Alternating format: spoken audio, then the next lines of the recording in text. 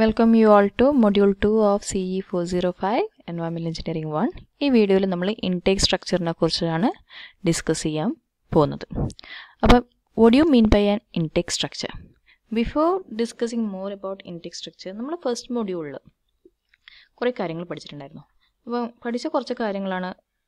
We identified what are the sources of water. Okay, what is the water demand for various communities and population forecasting.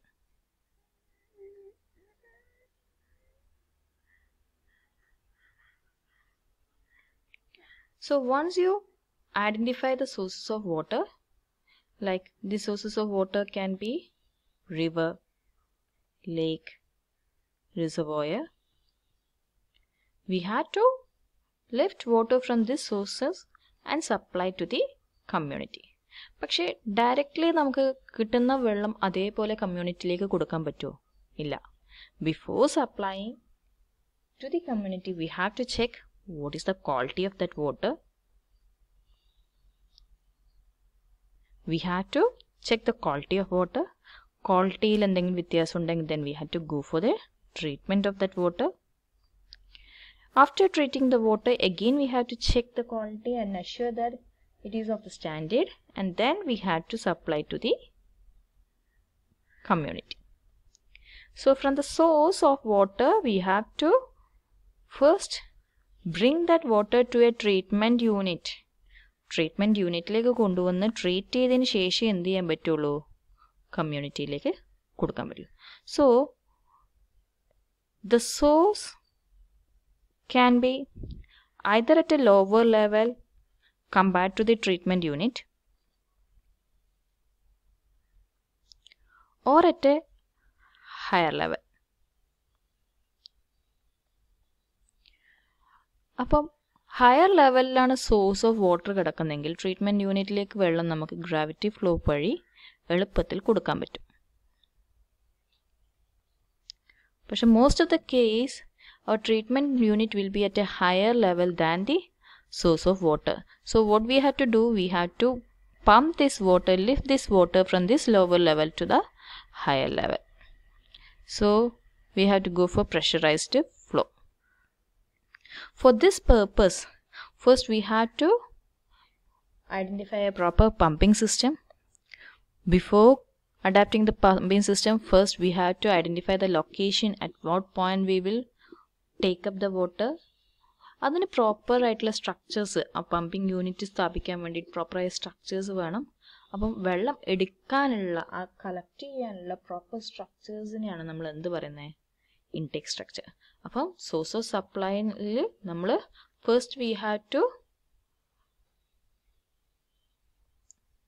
Develop A proper intake structure.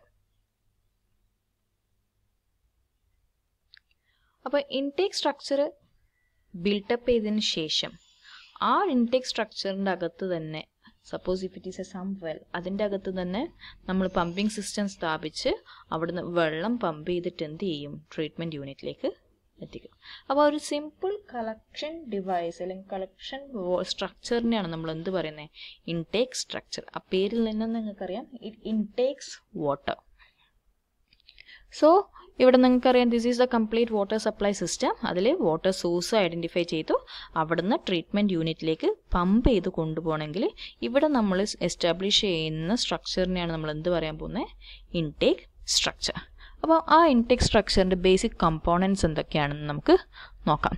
അപ്പോൾ intake സ്ട്രക്ചറിൻ്റെ main purpose എന്ന് വെച്ച് കഴിഞ്ഞാൽ, നമ്മൾ ഒരു ഒഴുകുന്ന പുഴയിൽ നിന്നോ അല്ലെങ്കിൽ ഒരു റിസർവോയർ, സ്റ്റീൽ വാട്ടർ ആയ റിസർവോയറിനോ ലേക്കിൽ നിന്നോ ഒക്കെ ആയിരിക്കാം വെള്ളം എടുക്കുന്നത്. അപ്പോൾ ഇതിൻ്റെ അകത്ത് ഫ്ലോട്ടിംഗ് മെറ്റീരിയൽസ് ഉണ്ടാവാം, വേറെ എന്തെങ്കിലും ഡെബ്രിസ് ഫ്ലോ ചെയ്യുന്നുണ്ടാവാം.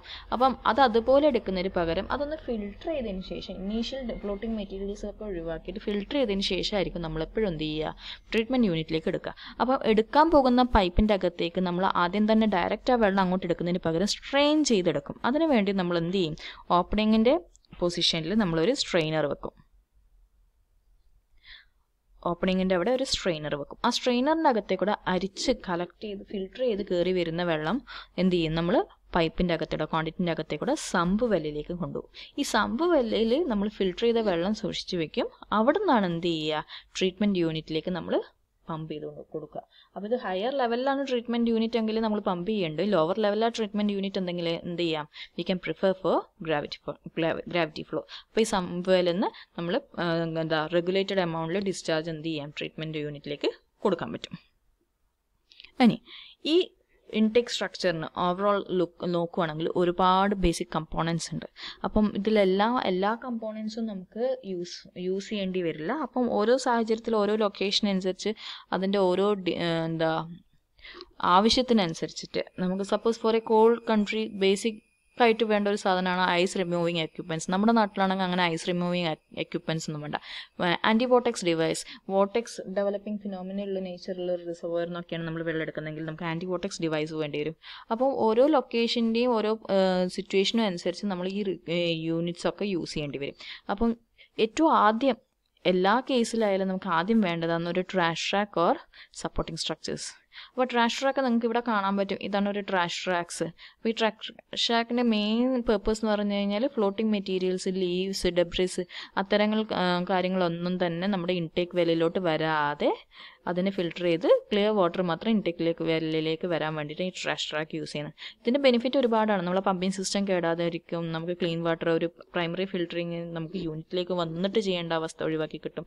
ആ കാര്യങ്ങളൊക്കെ ചെയ്യും. പിന്നെ ഗേറ്റ്സ് ആൻഡ് വാൾവ്സ്, ഇത് നമ്മൾ റെഗുലേറ്റഡ് എമൗണ്ട് ഓഫ് വാട്ടർ സിസ്റ്റത്തിലേക്ക് കൊടുക്കാൻ വേണ്ടിയിട്ട്. ആൻറ്റിവോട്ടെക്സ് ഡിവൈസ് നെഗറ്റീവ് പ്രഷർ അവോയ്ഡ് ചെയ്യാൻ വേണ്ടി. Debris cleaning device again it is supporting along with trash track. Trash ട്രാക്കിൽ അടിഞ്ഞുകൊണ്ടിരിക്കുന്ന ഡെബ്രിസ് ഒക്കെ ക്ലീൻ ചെയ്യാൻ വേണ്ടിയിട്ടുള്ള അതർ അറ്റാച്ച്മെൻറ്റ്സിനെയാണ് ഡെബ്രിസ് ക്ലീനിങ് ഡിവൈസ് എന്ന് പറയുക. ബെൽ മൗത്ത് എൻട്രൻസ് ഒക്കെ നമ്മൾ റിസർവോയറിൽ കാണുന്നതാണ്. ഐസ് റിമൂവിങ് എക്യുപ്മെൻറ്റ്സ് വേണം, എയർ ഇൻലെറ്റ്സ് വേണം, ഗേറ്റ് ക്ലോസർ ഡിവൈസ് വേണം. Whenever the water crosses the limits that we need, നമുക്ക് വേണ്ടതിൽ കൂടുതൽ വെള്ളം വരുമ്പോഴേക്കും അത് അടച്ച് അത്രയൊന്നും വെള്ളം എടുക്കാതിരിക്കാനുള്ളത്. ഇനി സിൽറ്റ് കണ്ടന്റ് ലോഡുള്ളത് സമയത്താണ്, റിവറിൽ നല്ലോണം സിൽറ്റ് ഉള്ള സമയത്ത് നമ്മൾക്ക് വെള്ളം നമ്മുടെ സംഭരണിലേക്ക് വരാതിരിക്കാൻ വേണ്ടിയിട്ട്. പിന്നെ ഫിഷ് സ്ക്രീൻ, ബൈപ്പാസ്, അങ്ങനെ ഈ രീതിയിലുള്ള കമ്പോണൻസ് എല്ലാം വേണം. അപ്പം 1-2 കമ്പോണൻസ് നമുക്കൊന്ന് ജസ്റ്റ് ഒന്ന് നോക്കിപ്പോവാം. അപ്പം ഈ കാണുന്നതാണ് ട്രാഷ് ട്രാക്ക്. ഇതൊരു മാനുവൽ ട്രാഷ് ട്രാക്കാണ്. എപ്പോഴൊക്കെയാണോ ഇവിടെ ഡ്രബേസ് ഓവർലോഡായി വരുന്നത് ആ സമയത്ത് manually A person has to stand over here and then he has to pull up this rake upward and carry all the debris to the ups. ഇതാണെങ്കിൽ ഒരു ഓട്ടോമാറ്റിക് റേക്കറാണ്. ഈ ഓരോ റേക്കറിൻ്റെ അകത്ത് ഇത് ബെൽറ്റ് വഴി മുകളിലോട്ട് ട്രാൻസ്ഫർ ചെയ്ത് പോകും. അപ്പം ഈ റേക്കിൻ്റെ അകത്തേക്കായിരിക്കും വേസ്റ്റ് ലോഡ് ചെയ്യുക. അപ്പം വേസ്റ്റ് ഇവിടെ എത്തുമ്പോൾ എന്ത് സംഭവിക്കുന്നു വെച്ചാൽ this will turn upside down on this platform. ഇവിടെ ഒരു പ്ലാറ്റ്ഫോം ഉണ്ടാവും. ഈ കാണുന്ന പ്ലാറ്റ്ഫോം പോലെ തന്നെ ഇവിടെ ഒരു മൂവിങ് പ്ലാറ്റ്ഫോം ആയിരിക്കും ഉണ്ടാവുക. ആ മൂവിങ് പ്ലാറ്റ്ഫോം എന്ത് ചെയ്യും, ഇത് ഈ ഓരോ തവണ കളക്ട് ചെയ്യുന്ന ബെൽറ്റിൽ കളക്ട് ചെയ്യുന്ന വേസ്റ്റ് എല്ലാം എന്ത് ചെയ്യും, ഈ സൈഡിലേക്ക് വന്നിട്ട് ഡിസ്ചാർജ് ചെയ്യും. അപ്പോൾ ഡിസ്ചാർജ് ചെയ്യുന്നിടത്ത് നിന്ന് വേണമെങ്കിൽ നമുക്ക് വീണ്ടും അവിടെ നിന്ന് ഓട്ടോമാറ്റിക് നെക്സ്റ്റ് സ്റ്റേജിലേക്ക് കൊണ്ടുപോകാം. അല്ലെങ്കിൽ അവിടെ നിന്ന് കളക്ട് ചെയ്തിട്ട് എന്ത് ചെയ്യാം, നമുക്കതിനെ ഡിസ്കാർഡ് ചെയ്യാം. അപ്പോൾ ഇതൊരു മാനുവലി ഓപ്പറേറ്റഡ് ട്രാഷ് ട്രാക്ക് സിസ്റ്റമാണ്.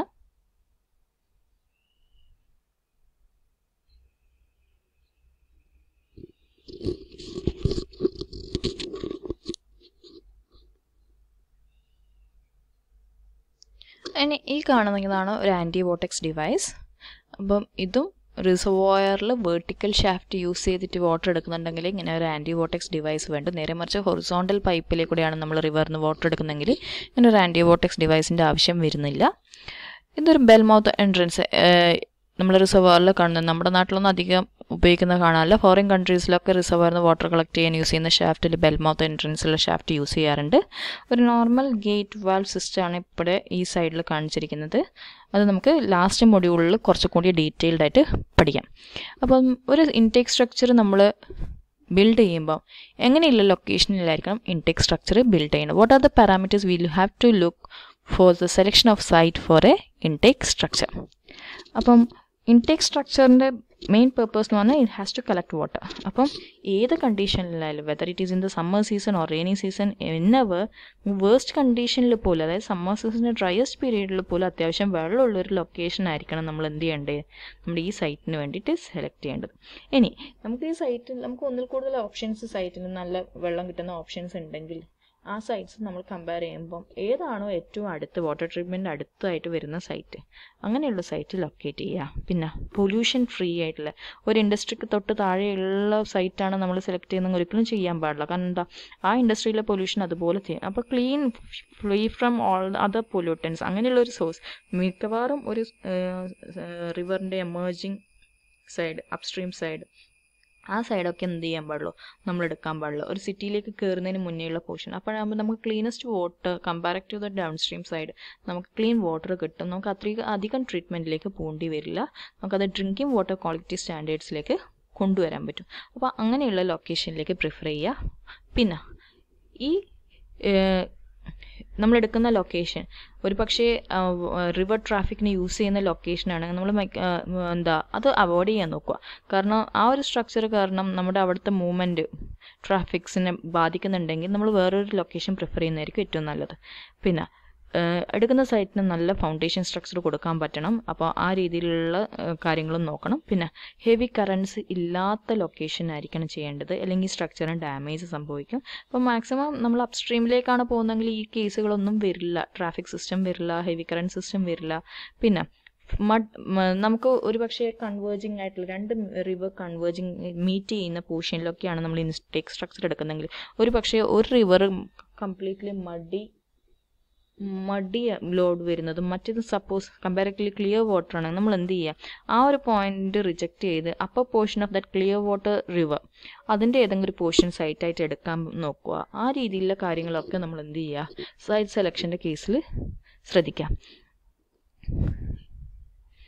ഇനി ഈ ഇൻടേക്ക് സ്ട്രക്ചറിലേക്ക് നമുക്ക് മാനുവലായിട്ട് അസസ് ചെയ്യാൻ പറ്റുന്നതായിരിക്കണം. അപ്പം ഡ്രയസ്റ്റ് പീരീഡിൽ നമുക്ക് എന്തായാലും ചെന്ന് കയറിപ്പെടാൻ പറ്റും. അതേപോലെ ഫ്ലഡ് സീസൺ ആണെങ്കിൽ പോലും നമുക്ക് പോയി ആ സിസ്റ്റം ഒക്കെ ഒന്ന് നോക്കാനും എല്ലാ ഫെസിലിറ്റീസും ഒന്ന് നോക്കി കൺട്രോളിലേക്ക് വരുത്താനൊക്കെ പറ്റുന്ന രീതിയിലായിരിക്കണം ഈ സ്ട്രക്ചർ ചെയ്യുന്നത്. അപ്പം നിങ്ങൾ നോർമലി ഇൻടേക്ക് സ്ട്രക്ചർ കണ്ടിട്ടുണ്ടാവും. ആ സ്ട്രക്ചറിൻ്റെ അകത്തേക്ക് നോർമലി ഒരു ബ്രിഡ്ജ് ഉണ്ടാവും. അപ്പം ഇനി അഗെയിൻ മിയാൻഡറിങ് റിവേഴ്സാണ്. മിയാൻഡറിങ് റിവേഴ്സാണ് നിങ്ങൾ പഠിച്ചിട്ടുണ്ടാവും അല്ലേ? ഇങ്ങനെ പോകുന്ന റിവേഴ്സിലാണെങ്കിൽ ഈ ഷാർപ്പ് എഡ്ജസിലൊക്കെ കൊണ്ടുപോയിട്ട് ഇൻടേക്ക് സ്ട്രക്ചർ വരാത്ത രീതിയിൽ നോക്കുക. ഇനി അഥവാ നമ്മൾ വെക്കുകയാണെങ്കിൽ തന്നെ നമ്മൾ എവിടെ വെക്കണം? Suppose you have A river like this. ഇത് ഇൻസൈഡ് കേർവ് ആണ്, ഇത് ഔട്ട്സൈഡ് കേർവ് ആണ്. അപ്പം നിങ്ങൾ ബിൽട്ടപ്പ് ചെയ്യുന്ന ഇൻടേക്ക് സ്ട്രക്ചർ എന്ന് പറയുന്നത് it should not never be the inside portion. Inside പോർഷനിലേക്ക് സംഭവിച്ചു കഴിഞ്ഞാൽ ഇത് ഇങ്ങനെ flow ചെയ്തുകൊണ്ടിരിക്കുമ്പോഴേക്കും automatically as year pass on ഈ സൈഡിൽ ഡെപ്പോസിഷൻ കൂടും. അപ്പോൾ ഡെപ്പോസിഷൻ കൂടുന്നതിനനുസരിച്ച് നമുക്ക് ഇവിടെ കിടക്കുന്ന flow of water to this intake സ്ട്രക്ചറിലേക്കുള്ള flow കുറയും. നേരെ മറിച്ച് നമ്മൾ അത് ഇവിടെ എവിടെയെങ്കിലും ആണെങ്കിൽ ഈ ഓരോ വർഷം കഴിയുമ്പോഴും ഗ്രാജുവലി ഇവിടേക്കാണ് ഇത് വൈഡൻ ചെയ്ത് വരിക. സോ നമുക്ക് അവിടെ എപ്പോഴും മഡി സിറ്റുവേഷൻ വരാതെ ക്ലിയർ വാട്ടർ സോണായിട്ട് തന്നെ വരും. അപ്പോൾ ഷാപ്പ് കേർവ്സ് ഒഴിവാക്കുക. അഥവാ നമ്മൾ യൂസ് ചെയ്യുന്നുണ്ടെങ്കിൽ തന്നെ നമ്മൾ എന്ത് ചെയ്യുക, ആ ഔട്ട്സൈഡ് കേർവിലേക്ക് യൂസ് ചെയ്യുക. അതാണ് നമ്മൾ ഈ ഫിഗറിൽ കാണിച്ചിരിക്കുന്നത്.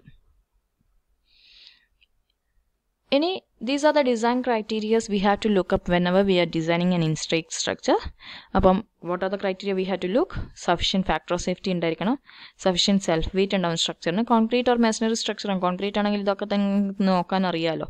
Protection by cluster of piles ഇതൊക്കെ വരുന്നത് വെച്ച് കഴിഞ്ഞാൽ whenever we have a navigation channel in that system. അപ്പോൾ നാവിഗേഷൻ ചാനൽസ് ഉണ്ടെങ്കിൽ ഈ ഇൻടേക്ക് സ്ട്രക്ചറിന് ഹെവി കറൻസിൻ്റെ എഫക്ട്സ് ഒന്നും വരാതിരിക്കാനാണ് എന്ത് ചെയ്യുന്നത്, ക്ലസ്റ്റർ ഓഫ് പൈൽസ് കൊടുക്കാൻ പറയുന്നത്.